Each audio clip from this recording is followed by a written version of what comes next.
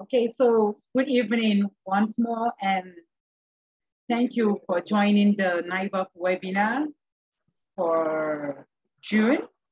And we have our very own Professor Uttosson, the coordinator of NIVAP, and a very interesting bird watcher and a nature lover, to give us a talk about the swallows and swifts of Nigeria. Indeed, many of us get confused at times in the field to differentiate between the swallows and the swifts. And so I'm assuring us that today we are going to have a take home that when we are out there, we'll be able to say confidently, this is a swift and that is a swallow. So without much wasting of time, I want to give the floor to Professor Prof. Prof, you're welcome. You have the floor. Thank you. And welcome everyone from Sweden. We have a sunny day today and 18 degrees. That is 25 degrees inside, so that is more likely. I start with sharing my screen. I share this one, I think, yeah. Then I see everyone there. So swallows and swifts, or swifts and swallow of Nigeria. Well,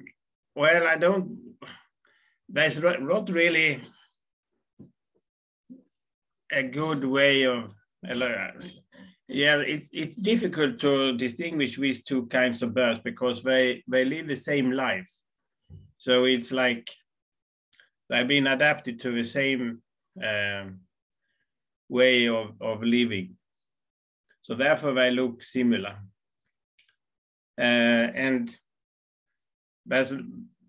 you need to be out to understand what the difference are. But the swifts are a little bit narrow wings and longer wings, but otherwise it's a bit harder. I will talk more about the different kinds, but you will see, and I will point out when we see the different birds here.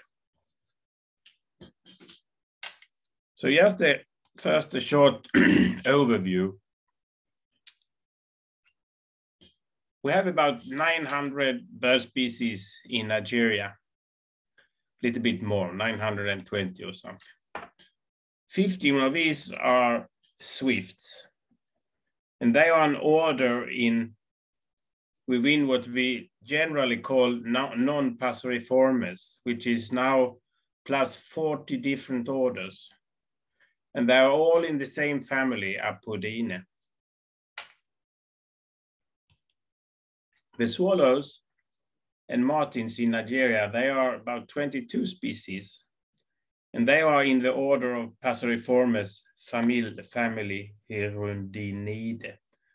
So there is one big order, which is almost half the birds, called Passeriformes, and then there are 40 plus different orders containing all the other birds in different orders. Swifts is one order, parrots one order, bushfowl one order, etc., etc. Ducks one order. The swifts in Nigeria are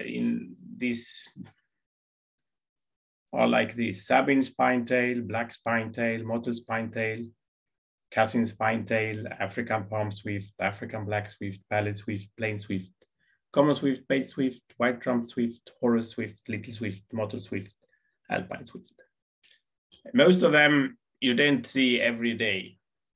Maybe the most common one is little swift that you see most often. But if you are in the forest, you will see one of the spinetails more often.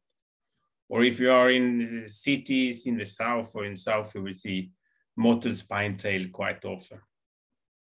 Two birds here, African black swift and plain swift, only have one record each in Nigeria.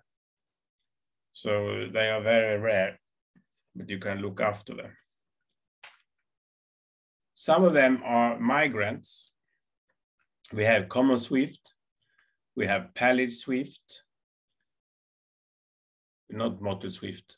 Alpine swift is the three migrants to Nigeria from Europe. When it comes to the swallows in Nigeria, they are 22 according to this list. I don't go through all now, but some of them are migrants also. And the migrants from Europe are common sand martin, red-rumped swallow, barn swallow, and house martin. Red-rumped swallow, you may say, oh, you always see it in Africa. Yeah, but now, quite recently, they have been splitted. So the one we see all the time around in Nigeria is West African swallow. That before was a subspecies of red-rumped swallow, but is now its own species called West African swallow. Well, we have two different subspecies of that, Domicella domicella and Domicella combuensis. And combuensis you see in the highlands of Mambila and Obudu.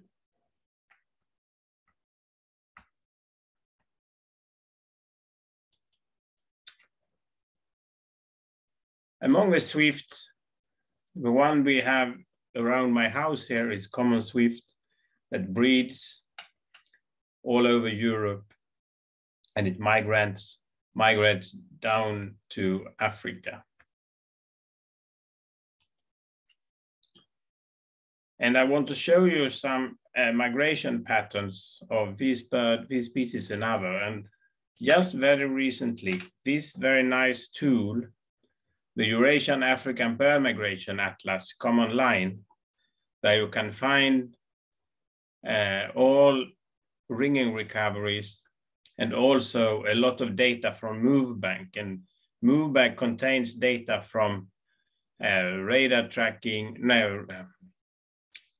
satellite tracking and logger tracking and GPS loggers and other types of tracking birds. So here we can see how swifts from different parts of Europe migrate down to Africa. So up here, we have Sweden, and they go down to Africa. The British birds go down to East Africa and around the Congo. But these are ringing recoveries, and they mainly ringing recoveries, and they don't show everything. So if you look into a tracked bird where they have some sort of tracking device on it, you see that the straight lines between ringing and recovery is actually a loop where they follow a route down to the winter quarters above the forest in Central Africa. And then on the way back north, a lot of these birds go to Liberia over the Gulf of Guinea and spend a few weeks in April over the forest in Liberia before they travel north. And all different populations of common swifts traveling from different parts of Europe, spending a little bit different the winter or non-breeding season in little bit different places in Africa. Before they go back north in April, they all gather above a forest in Liberia. They're very strange, and we don't know really why, but something is emerging there that give them a lot of food, and they stay there and gather fat and things to be able to continue north.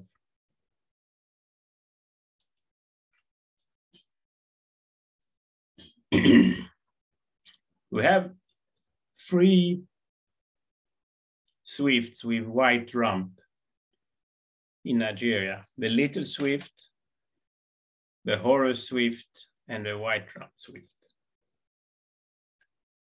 The little swift has a broad white rump and a square tail. But as you know, sometimes these fork-tail birds, they keep the tail together, so they're hard to say. So Horus swift is a little bit bigger than a little swift.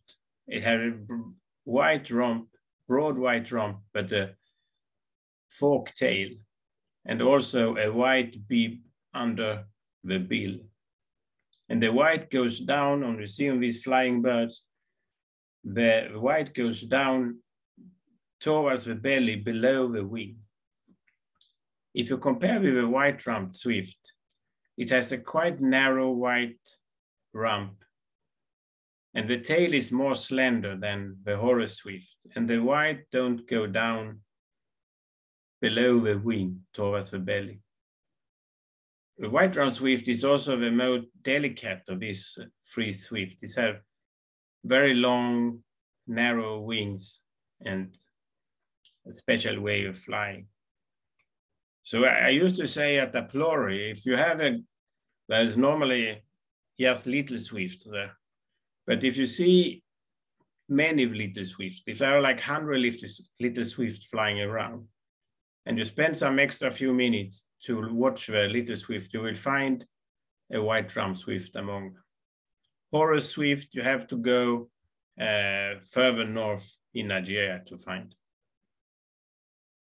normally at least.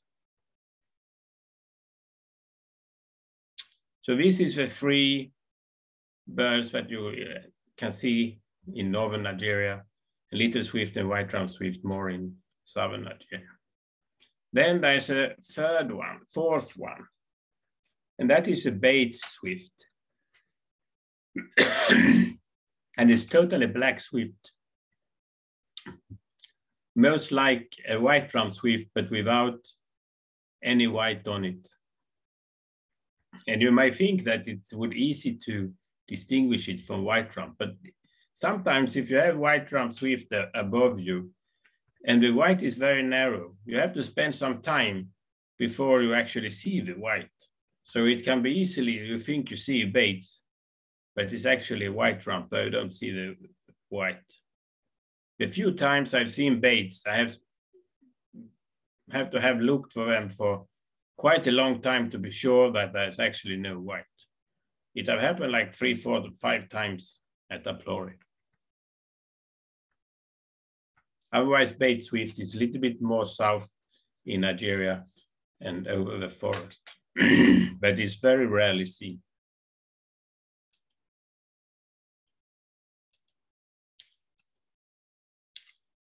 Then we have swallows and martins. Swallows are most often the birds with long forked tail, whereas martins have shorter tails and with no tail streamers. So that is to distinguish them from between swallows and martins. And you can see here, compared to the swifts, swallows and martins have broader wings and not that knife-like that the swifts had. You see here the swifts has a very narrow, long pointed wing with a narrow base to the body. Whereas swallows often have more colors and has a much broader wing base. So the wing will become more triangular, whereas on the swift, it's narrow already from the start. Among the swallows and martins in Nigeria, I showed you the 4 migrants: barn swallow, house martin, sand martin, and red-rumped swallow. And most of them have very huge distributions. Barn swallow all over Eurasia, from Atlantic to the Pacific Sea, and you also have barn swallows in America. Same with sand martins. You have sand martins all the way of Eurasia, also in Americas. House martin is all over Eurasia, But now there's an Asian subspecies called Asian house martin.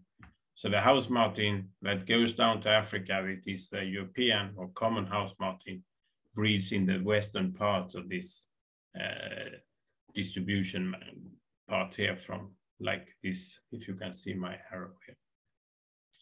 And then we had a red-rumped swallow who breeds mainly in Southern Europe and around Middle East. And then that is a good that migrants to Africa. Then you have other subspecies more easterly. Sometimes they also split it into new species. And this red-rumped swallow, even if it's a species that breeds in Southern Europe, you see it regularly up to Sweden, but it don't breed in Sweden.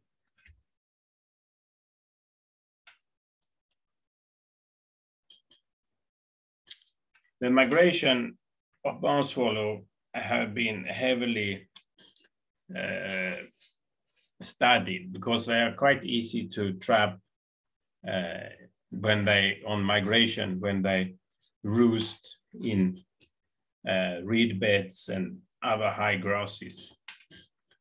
And you can see that there are some patterns here from the British swallows here. They fly all the way down to Southern Africa. Same for Scandinavian swallows. They also go down quite easterly in Africa and all the way down to Southern Africa, whereas Central European swallows go more to West Africa and not that far like the others. There's one place in Nigeria that is famous for their barn swallows, and that is down here in Cross River State in Ebakken, close to Afi Mountain. And there is a hill with elephant grass where people have been trapping swallows for more than 20 years. And the reason is that during the non-breeding season, swallows from very far around this area come here every night to roost. And in the middle of the winter for us, or middle of a non-breeding season, the number of birds coming to this hill have been estimated to 3-4 million every night. So when you are there in the evening, the sky is full of them. So they start to arrive around 1 hour before sunset, and then they whirl around and then eventually settle in one part of this elephant grass hill.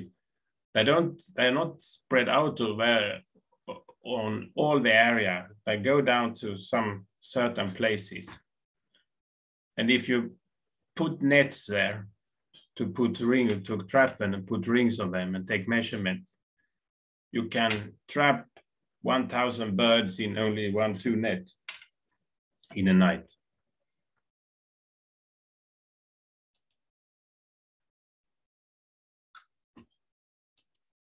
The house martin, it's also migrate down to many places in Africa, but these birds haven't been studied as much as the barn swallow.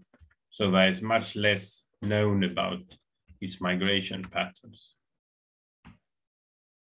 Same or similar for sand martin, apart from Britain, where there have been some projects where they have ringed a lot of barn swallows. They dig out their nest holes in sandbanks, and breeding colonies, so you can go to a colony and trap many birds. And there was also been a lot of trapping down in northern Senegal, so giving a lot of retraps from England and also recoveries from birds ringed in Senegal into Britain. So these guys in England who ringed a lot of sand martins in UK, they went to Senegal and they retrapped 120 of their own birds in these plates in Djoudj in northern Senegal.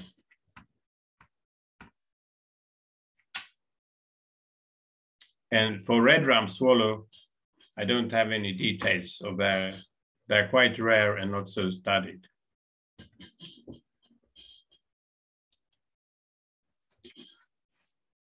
When the barn swallow comes to Africa, it mixes with the two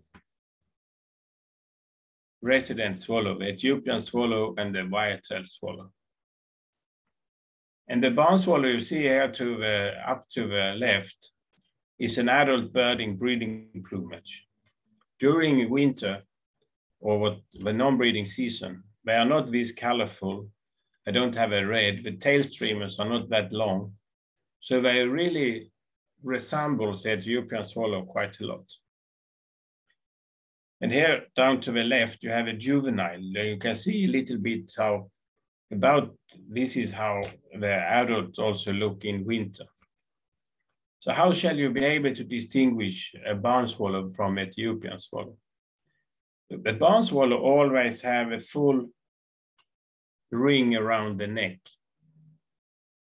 You see that it's blue here on the adult bird, it's black here on the juvenile bird, but it's always a full color around the neck.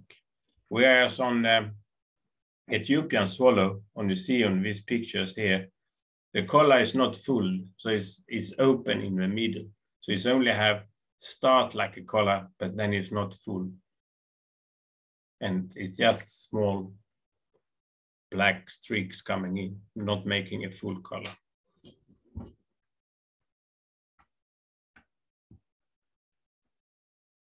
And if you see it also, the Ethiopian swallow has more white than black in the tail, whereas the barn swallow has more black than white in the tail. So these two things together, if you see them relatively well, you can make them distinguish between barn swallow and Ethiopian swallow.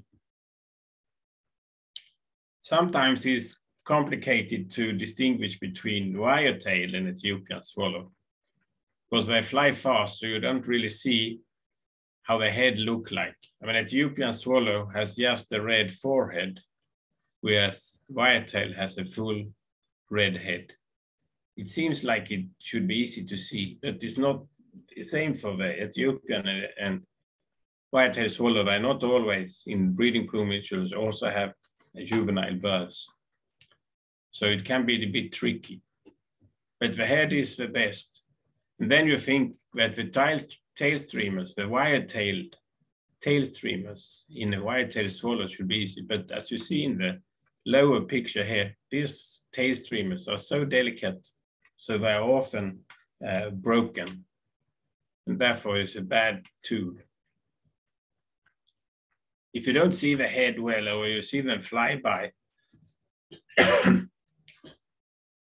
and a white-tailed swallow is shining blue, really, really shining blue, the whole bird, much more shining than Ethiopian swallow, but it just has some shiny parts on the wings, and then our more like dull blue.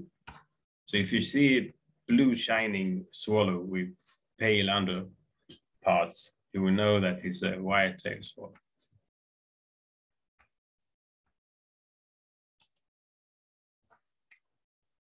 Then there's 4 swallows with red rumps. We talked about the red-rumped swallow before, that is a migrant. And now have been split into 2 species, red-rumped swallow, which is a migrant, and the West African swallow, that is a resident swallow. But you have, for example, around Amurum all the time, and Jos. But it also do some movements with the rain, seasonal movements with the rain. So how to distinguish between these 2 species? I will come back to that in a while. I do it now. So one thing that distinguishes red-rumped swallow and West African swallow from the other 2 swallows here, the mosk swallow and lesser striped swallow, is that the tail and under tail coverts on red-rumped swallow and West African swallow are black. it's like you have dipped the bird in ink, or it looks like it has tides on it. Whereas that you see here on the mosque swallow, the under tail covers are rusty, and on the lesser striped swallow is white. So if you see these black trousers, you know it's either West African swallow or red rump swallow.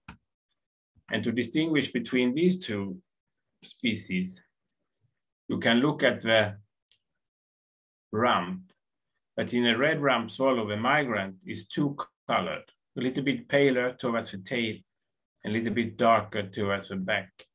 Whereas on the West African swallow, it's one color. There's no difference between, there's no pattern, or it's just one color of the upper tail covers.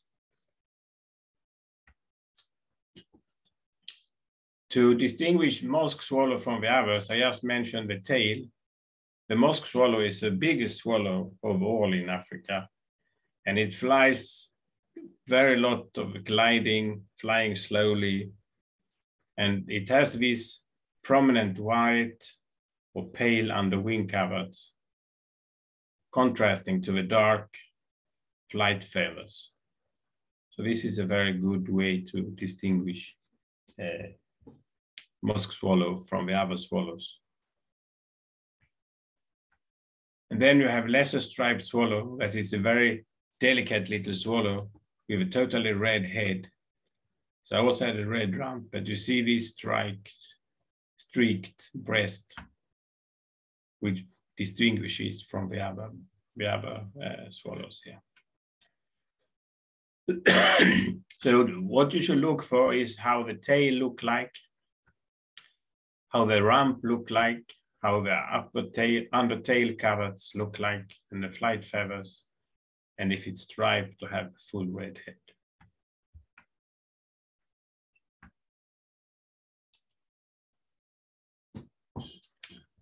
Among the martins, we have the house martin here to the right. That this is pictures from one drawing and one picture during breeding season when they are really blue and white. But when they are in Africa, they are quite dull white, and the blue is not as blue as it is during breeding season.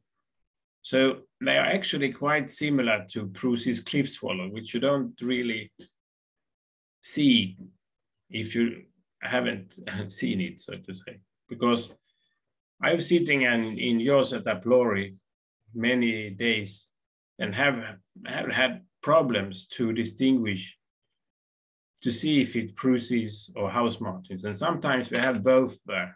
So if you don't have really good light and you are patient, you won't really see any difference until you have looked for a while.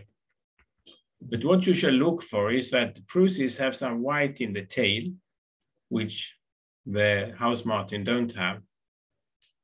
And it is generally, the Prusi's is generally more dull and look like a bit dirty.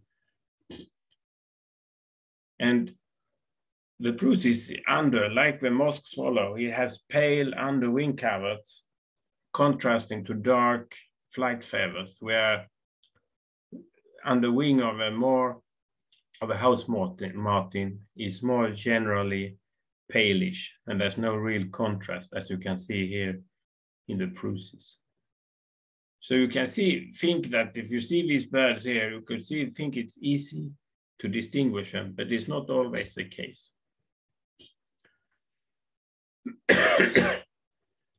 And I have seen a lot of reports of house martins now in June in southern Nigeria, and I think actually it can be Prusi's.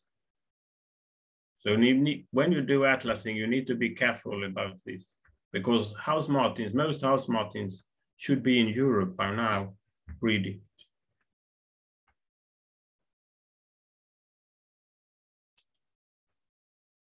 So here is what I want to point out, the contrast between the under wing covers and the darker wing feathers, flight feathers. Then we have another group of grayish martins that can be a bit tricky. We have a migrant sand martin, and we have what was called before African sand martin, now often plain martin, which is quite easy because it's small, really small martin, and it has this dark head with dark upper breast and throat. So if you see it, there's no contrast in this plain martin. But both sand martin and banded martin have this breastband and some contrast in the head. The sand martin have this collar that you see that the banded martin don't have. And then if you see them sitting like this, you see the banded martin has his white eyebrow before the eye, between the eye and the bill. And it's also more clear brown and clear white, whereas the sand martin is dull white and dull brown. So the banded martin is more contrasting. We also have this contrast under wing with pale under wing coverts with dark flight feathers, whereas the sand martin has dark under wing coverts and no contrast towards the flight feathers.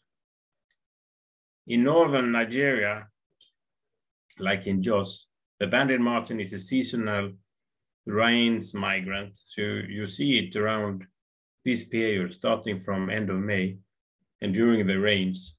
It's a big bird flying low over the ground, a lot of gliding. So if you've seen a banded martin once, you will remember it and you can distinguish it on the way you're flying. It's not as flattering flight as the two other, sand martins and plain martin. As smaller birds, they have much more flattering flight and than the banded martin, who's more gliding around a lot.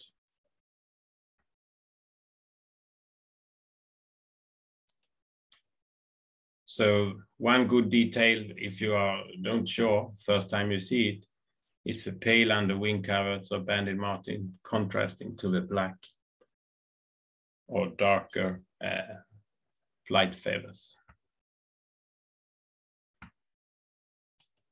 Another group is the sawwings, which are black swallows.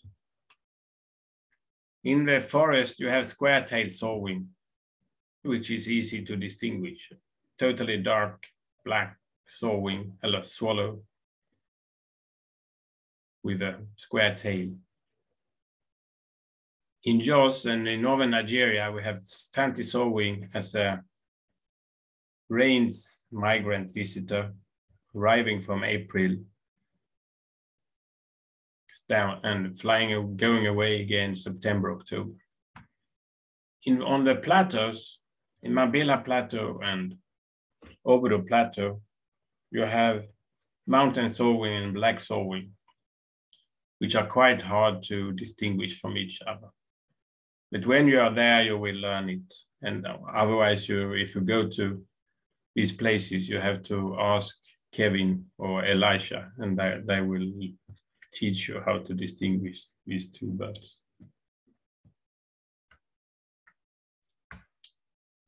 And then, at last, I will show you a picture of white-throated blue swallow, which is, in my thinking, is the most beautiful swallow we have in Nigeria.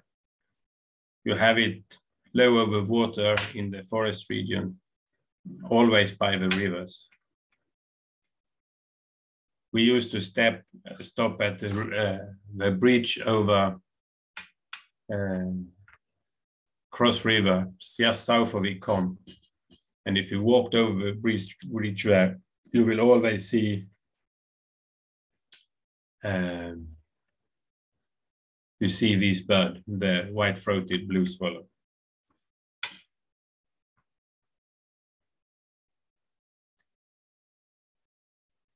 So with this, I will say thank you, or tack in Swedish. now time for questions. I've got one question here on from Uttosson. If Ebacken is an important bird area. I don't know, but people don't care about it because they used to trap swallows en masse. When we are there working, they used to avoid it. That's one big reason we have been to Ebacken over all these years, to trap birds and give people alternative incomes. The estimate of trapped birds there are in the hundreds of thousands otherwise. And they just stick up sticks or hooks in the area to get the swallows. Because the air is thick of them, so it's so easy to trap. Okay. So I leave the floor open for questions. Yeah, thank you, Prof. So for all that have joined the call, thank you again for joining us. So please, now it's time for question. If you have any, you can write it in the chat, or you can just raise your hand and ask the Prof directly. Thank you. Usman, you have a question, or you're just clapping your hands?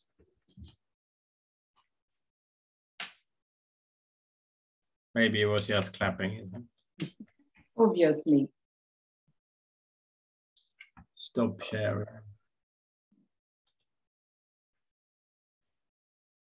Oh, we were 23 now. That's beautiful. Any questions? There's one more. Yeah. Thank you. Thank you. Hello. Yes, please. Come on. Hello, Prof. Yes, come on. Yes, I have a question. Please Yes. go Good ahead. evening from Nigeria. Yeah. Prof, thank you very much for having me on this program and having me too. My question is, the swift swallow. Here we have, you mentioned one of the mox swallow and the West African, I think, swallow. Yeah.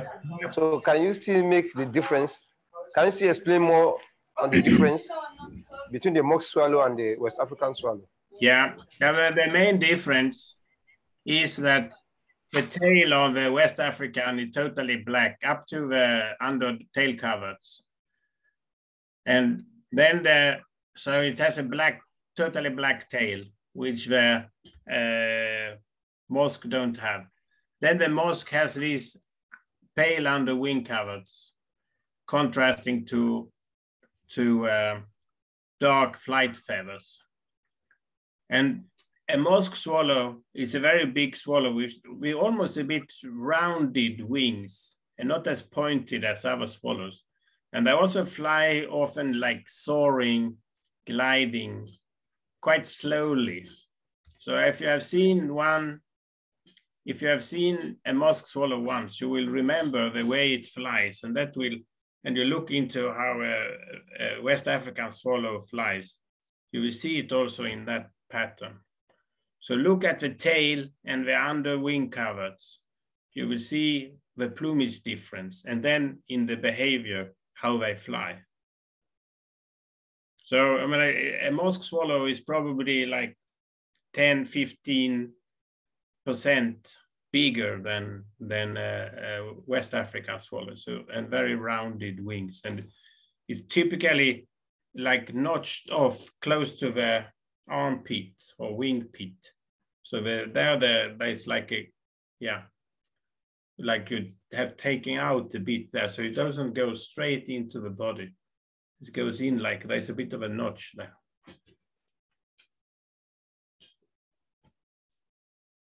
Okay. Thank you, sir. Yeah. Thank you. Okay, do we have any more questions for the Prof?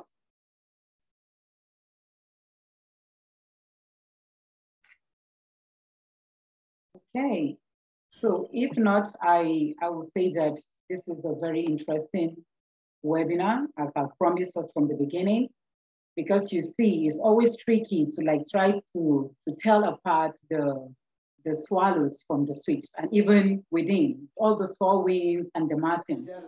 But then hopefully today we will like have an idea on how to separate between these species. You know, one thing is either you actually just look at the whole morphology of the birds, that's the wing patterns or the way the tail is being shaped. Or another thing is for you to look at the different habitats where they are found. You can see a bird, the one that's supposed to be up in the north, and then you say is what you are seeing in the southern part of Nigeria. It's not possible. So sometimes their habitat too plays a very important role. And then also the, let me say, the distribution actually with the habitat, the structure of the body, you know, all these things play a very important part when we're trying to look at the swallows. So I hope that we've gotten something, and then we'll build on all this that we've learned from today. Actually, we'll like share the recording so that for anything that you've missed out, you can go back and watch it all over again. And for all that have joined us, thank you again, Prof. Thank you so much for your time.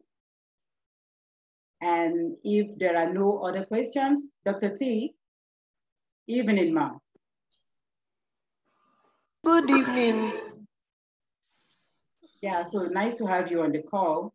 If you can just say hi to our audience before we wrap up the meeting for today.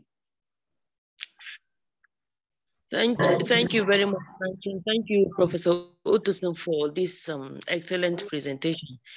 It's always a moment of learning each time Professor Uv has to give a presentation, a webinar. I look forward to it. Okay. Yeah, sorry, I was a little bit busy in the field and I just joined in late. I apologize for that, but the presentation was excellent.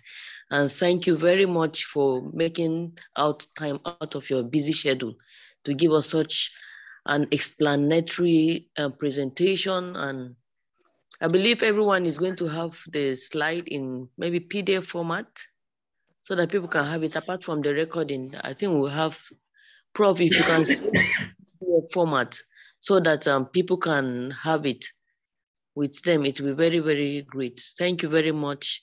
Thank you, 19, for coordinating, and thank you everyone for joining. And I'm sure the next presentation given by Prof will be equally excellent, especially on difficult to ID species.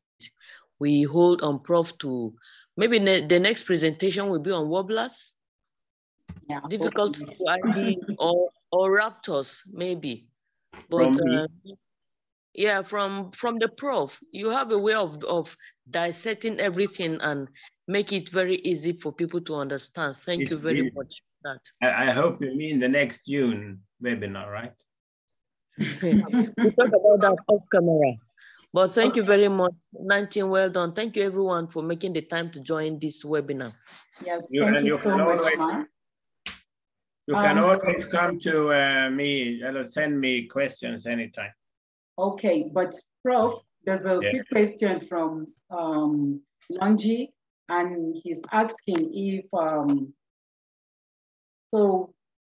which are more common in terms of encounter in Nigeria between the swifts and swallows?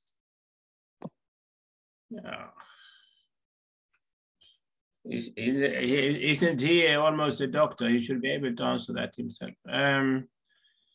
I don't know. I mean, the most common swifts, and the most common swift in Nigeria is little swifts. The most common swallow, martin, is barn swallow and Ethiopian swallow. I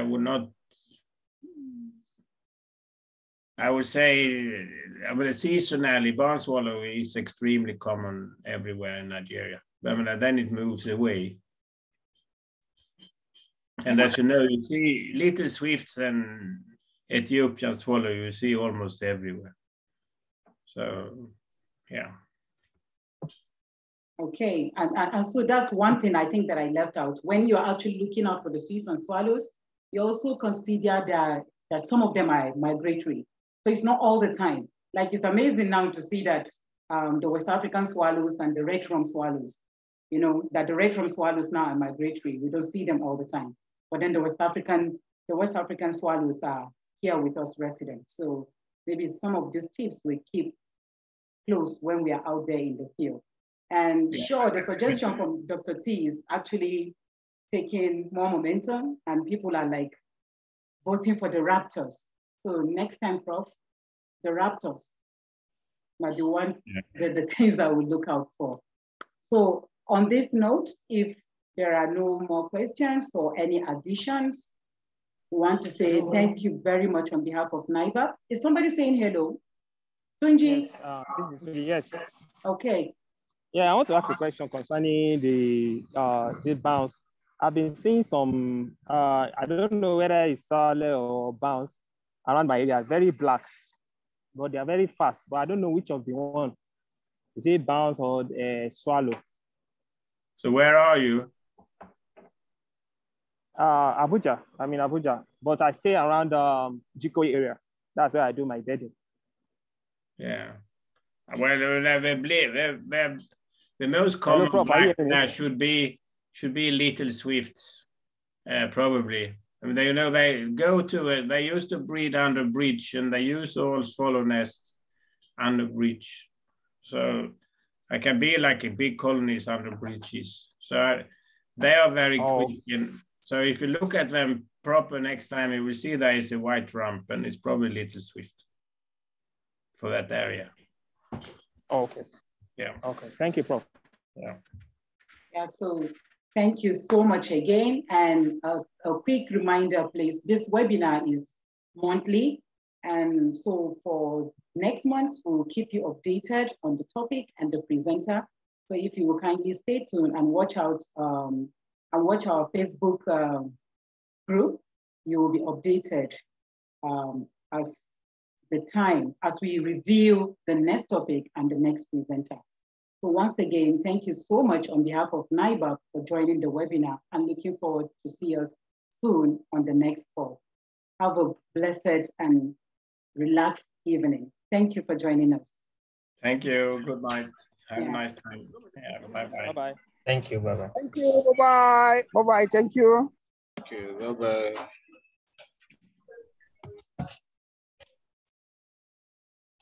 It is not your talking. Have a nice